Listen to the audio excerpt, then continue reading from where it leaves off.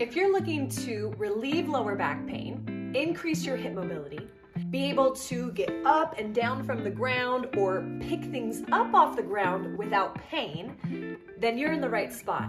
Today, I'm going to discuss the deep squat, also known as the Yogi Squat or Malasana. Welcome to my channel. My name is Jessi, and I am a holistic fitness trainer and certified body worker here to help you use movement as a tool for your mental well-being and your physical vitality. Please make sure you like and subscribe and check out the free training in the description. I've also linked a video in the description to a 5-minute hip mobility workout that you could practice along with.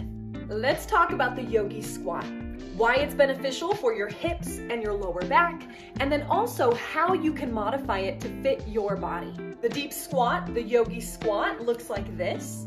Heels may be lifted, they may be on the ground. And the point of this posture, this pose, is really to get this deep foldability within the hip. Your hip is a ball and socket joint. And when you are in this position, the thigh bone moves in a way that creates this sort of separation, also known as distraction, within the hip capsule.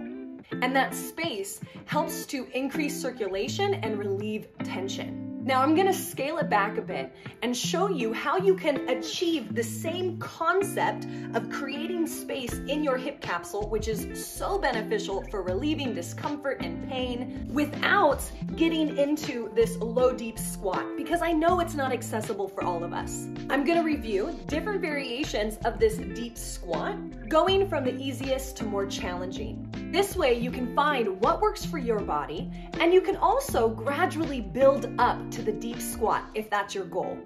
Our first position is going to be laying on our backs. You can put a small pillow underneath your head, and we're going to start with a half happy baby. So taking one leg up, reaching up with one hand to grab onto the foot. If you can't grab the foot, you can always grab the ankle. Other knee is bent, my foot on the floor.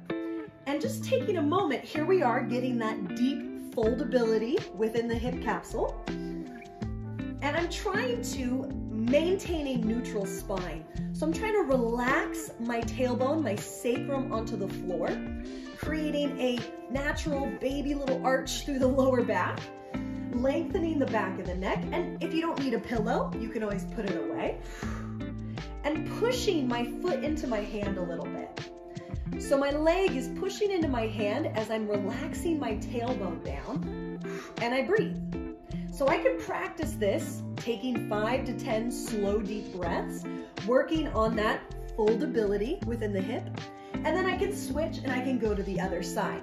So this is our easiest kind of level 1 position, just working on relaxing the sacrum, relaxing the tailbone down. If that gets easy, then I can straighten the opposite leg and practice this. Then I can progress to a full happy baby, both feet in hands, or I'm holding on to both ankles. Notice how my knees are wide, right? The knees are wide so I can, reach the arms along the inside of the legs, but I'm trying to create a neutral spine. So I don't want my tailbone up here. That's not the idea.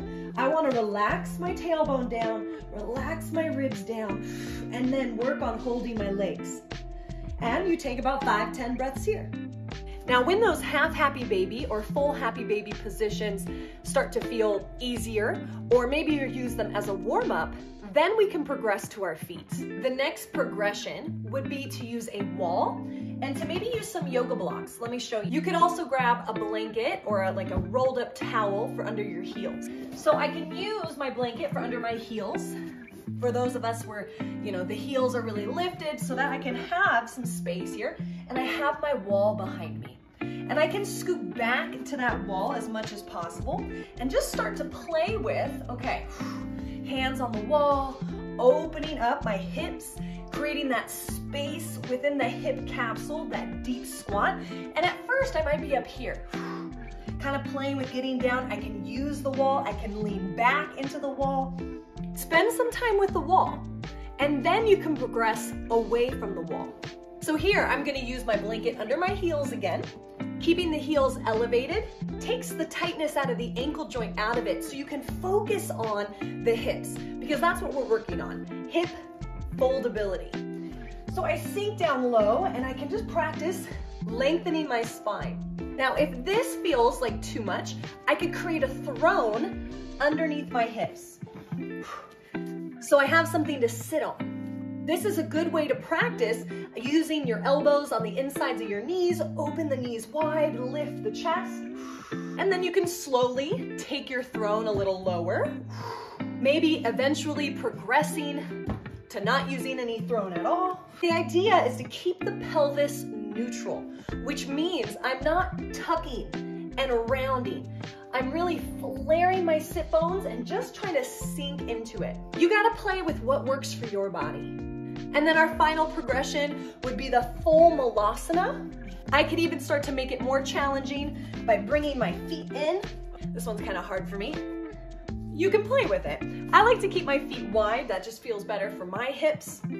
Really working on flaring the sit bones, not rounding, keeping the chest lifted. And of course, use your breath.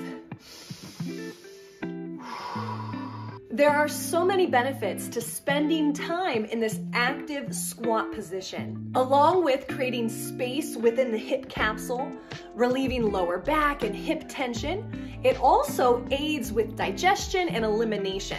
Start to spend some time in this position, whatever variation works for your body. Start with a minute a day and then gradually build yourself up.